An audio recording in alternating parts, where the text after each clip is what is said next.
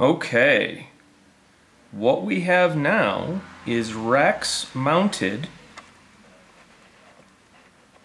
in a more workable fashion with a servo, two linear actuators essentially mounted to the servo arm, and all of this connected to the back plate that we had previously made. I went ahead and inserted this threaded rod up through the back of Rex's skull to help maintain position, and also, if we can get down in there and I can get focused, you can see that we've taken where the piece of threaded rod was and gone ahead and placed a 1/4-20 bolt there. So the bottom plate, the plate for the skull mount, I should say, right here, is drilled and tapped for 832 screws to attach the linear actuators.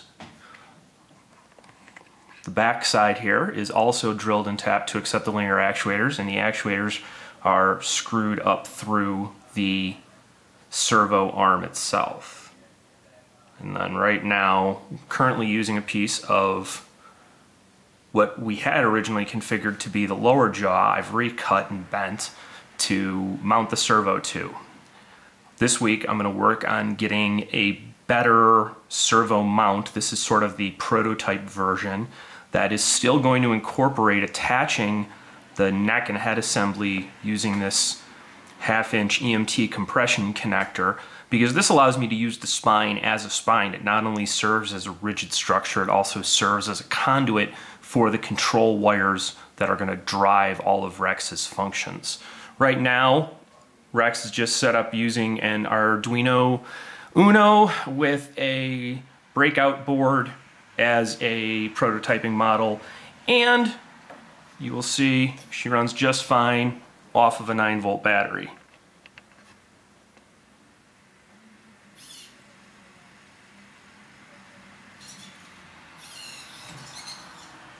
Still got to do a little bit of code work to get the servo positions dialed in exactly where I want them. I need to calibrate the servo a little bit better, as well as figure out exactly where I want the range of travel to be, to set the delays a little bit more, things like that. But I think as a quick test bed for getting Rex to start behaving in an autonomous way as a real robot, we are getting there. So right now Rex is just running code that I've put together using modifying stuff that's readily found on the internet. And sooner or later here we're going to incorporate some voice recognition stuff. You might be able to see the